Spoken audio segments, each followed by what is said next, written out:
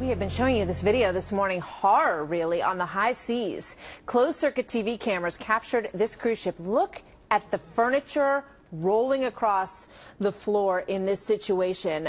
They were rocking and rolling about 400 miles off the coast of New Zealand.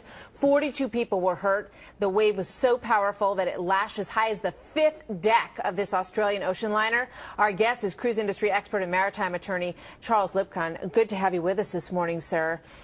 Thank you. Good morning. Welcome to you. Boy, this video is quite something. Talk to me a little bit about what causes this and what kind of warning you have when you're captaining a ship like this. Well, fortunately, it's extremely rare, but every so often there's a rogue wave in the ocean that's totally unpredictable that can create chaos on a ship.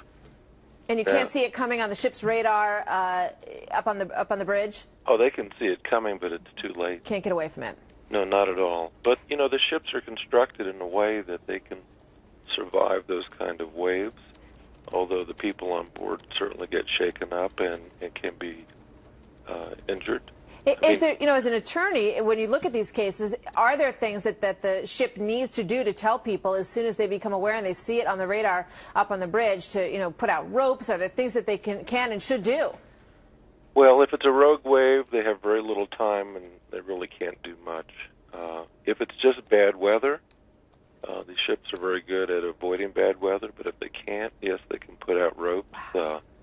They can tie down things. People were tumbling across this ship. We all remember that one off the coast of Spain back in March where we saw a similar situation, a huge wave. This is the video from that one. 2 people were killed in this situation.